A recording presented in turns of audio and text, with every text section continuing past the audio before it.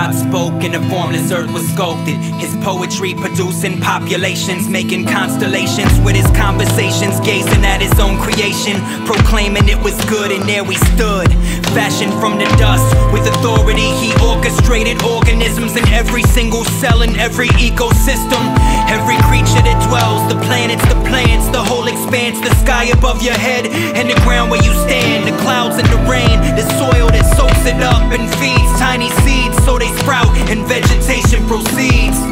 Infinite wisdom intrinsic within him, self-sufficient, intricate systems begin and end with his decisions. Lofty, out of reach, how he procreated with speech, so it's appropriate for us to be completely in awe.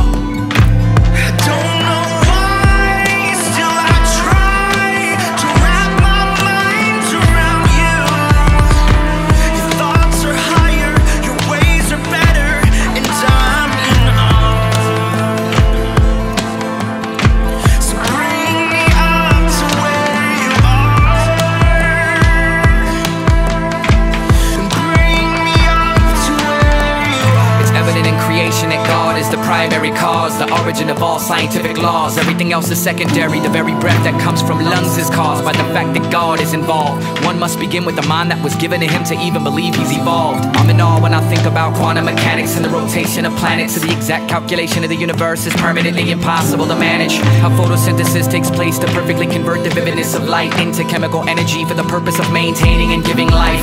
Intelligent design doesn't even begin to define his creative craftsmanship. Any attempt to align the mind of mankind to divine is insufficient and inadequate. It's too lofty and far beyond us that God would not remain anonymous. Correspond with us, and out of all of God's creation would become fond of us.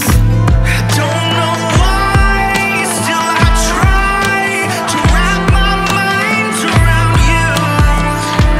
Your thoughts are higher, your ways are better, and I'm in awe. So bring me up to where you are, and bring me up to where you are. But worth, value, and beauty is not determined by some innate quality, but by the length for which the owner would go to possess them. And broken and ugly things just like us are stamped excellent with ink tapped in wells of divine veins. A system of redemption that can only be described as perfect.